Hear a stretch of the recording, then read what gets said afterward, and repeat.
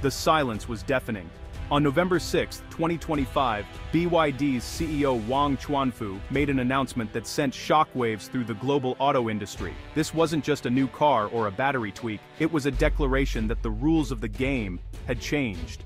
Wang revealed BYD's breakthrough, a new EV with a certified 1,200-kilometer range, about 750 miles, priced at or below gasoline cars.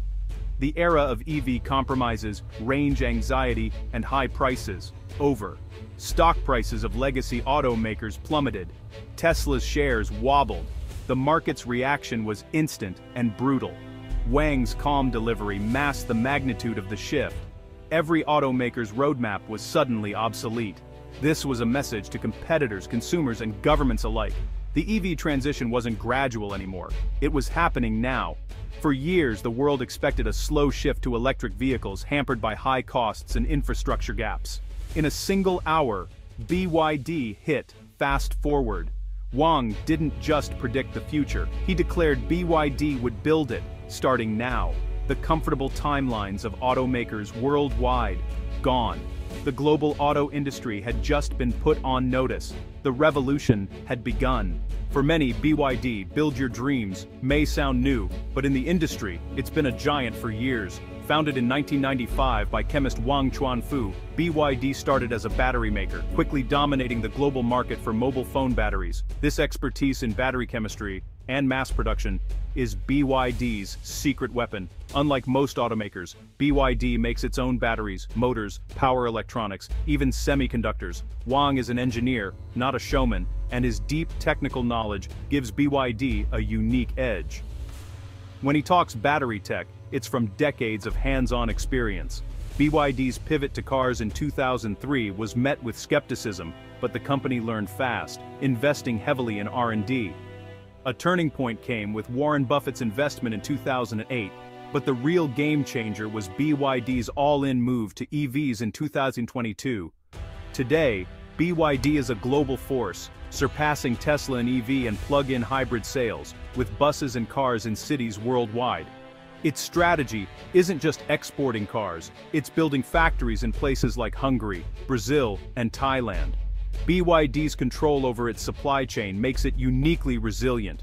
It's not just a Chinese automaker, it's a 21st century powerhouse. The world is finally taking notice. Wang's announcement was a two-pronged attack on the last barriers to mass EV adoption, range and cost. He unveiled the Neptune platform, built around a revolutionary battery pack, an evolution of BYD's Blade battery. The result, a standard verifiable 1,200-kilometer range under the CLTC standard, shattering records and eliminating range anxiety.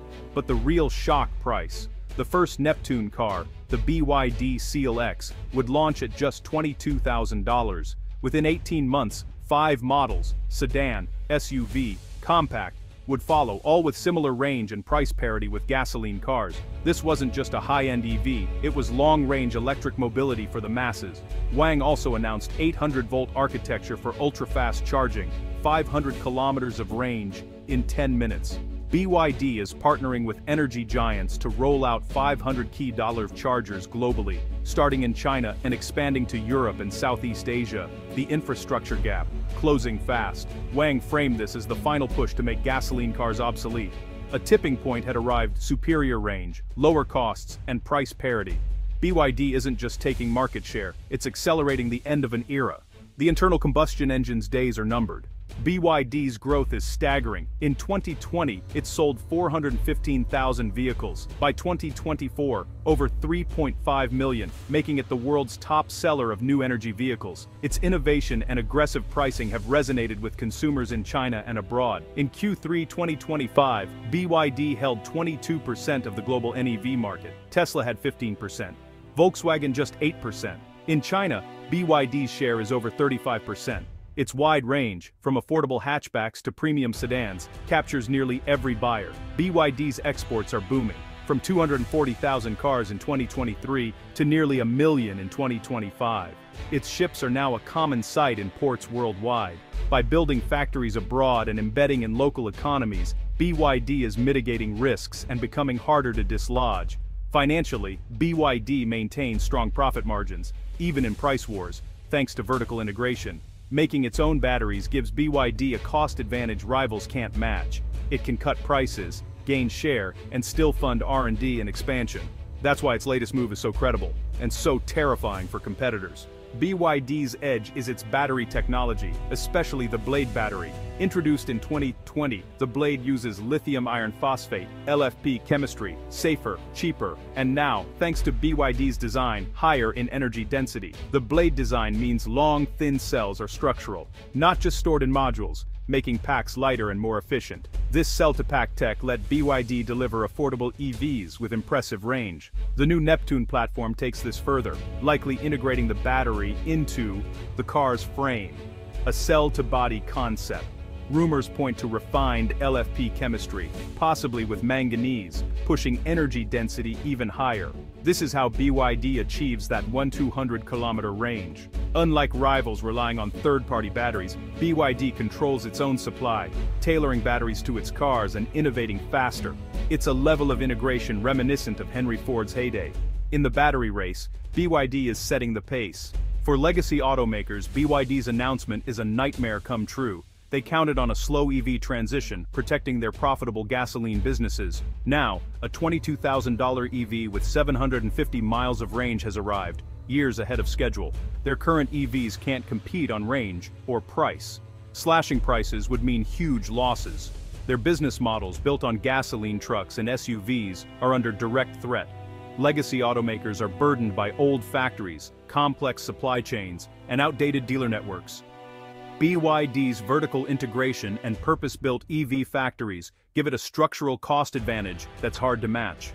The result? Panic, emergency board meetings, and painful restructuring. Some will double down on luxury or niche markets, others will face job losses and political fallout.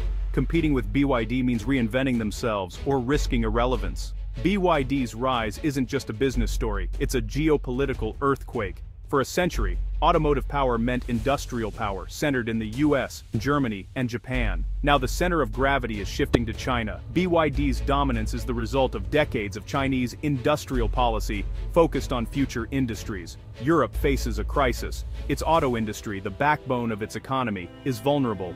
German brands built their reputations on combustion engines. Now that edge is gone. The flood of affordable Chinese EVs threatens jobs and entire industrial bases, fueling calls for tariffs and protectionism. The US, despite Tesla, is also at risk. BYD's cost advantage may overcome tariffs, especially with expansion into Mexico. The world may soon depend on China for batteries and EVs, just as it once depended on the Middle East for oil. China's control over critical minerals and battery manufacturing gives it enormous leverage. Nations must choose, embrace advanced Chinese tech, or spend billions building their own supply chains. This tension will shape global politics for decades. Tesla faces the most immediate challenge. For years it led in innovation and brand power, but BYD's $22,000, 750-mile EV is a direct hit to Tesla's mission. Tesla's affordable car is still a promise. BYD is delivering now. Expect Elon Musk to downplay BYD's claims. But behind the scenes, Tesla will race to catch up, accelerating new platforms and battery tech. Price cuts may follow, sacrificing profits for market share.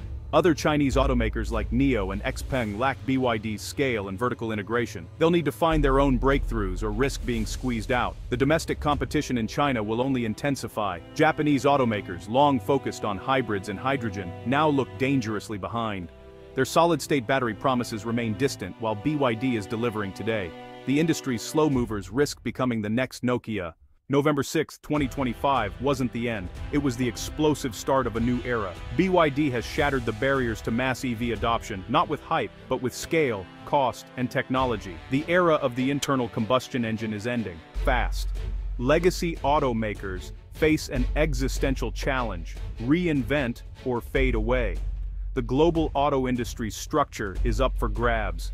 Geopolitics are shifting, as China's investment in EVs pays off and reshapes alliances and trade. The debate over free trade, protectionism, and economic security will only intensify. The dust is still settling, but the race is on, and the stakes couldn't be higher. The question for the next decade: who will build the future, and who will be left behind? The revolution is here. The world is watching.